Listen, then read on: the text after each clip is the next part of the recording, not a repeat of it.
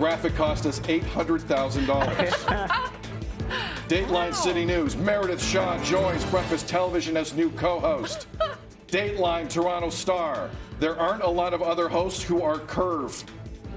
Typo, Toronto Star.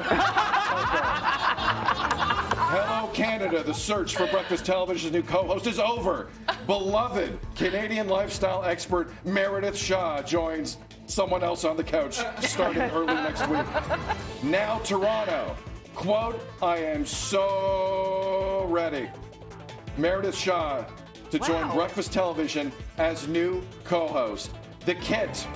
New BT co-host Meredith Shaw brings size inclusivity to morning TV. Broadcast Dialogue then reports Meredith Shaw joins City TV's BT for more dialogue on broadcast television. Then, yes, Meredith, the tabloids are already grabbing onto this story. The Sun USA.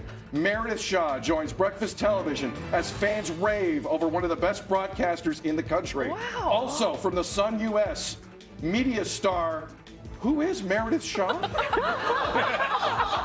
We're not making that one up. We're not making this one up either. From the Sun, who is Meredith Shaw's fiance, Rodney Bowers? Oh my gosh. Meredith is an international sensation. Already.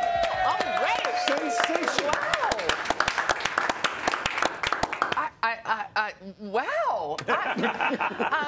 I guess we were too busy partying last night to sort of take it all in. Thank you for the Meredith news. I will inform Rodney Bowers immediately. Yeah. Is there any of those that stand out that's your favorite or least favorite?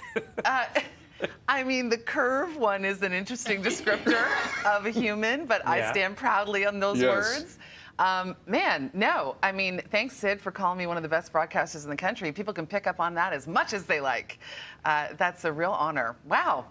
Well, at some point, Meredith, I think we've established at some point between now and 10 o'clock, we have to find out who is the real Meredith Shaw and Rodney Bowers. Yeah. Because right now, people want People want to know. Especially in Britain. USA and Britain, that's all they want to know.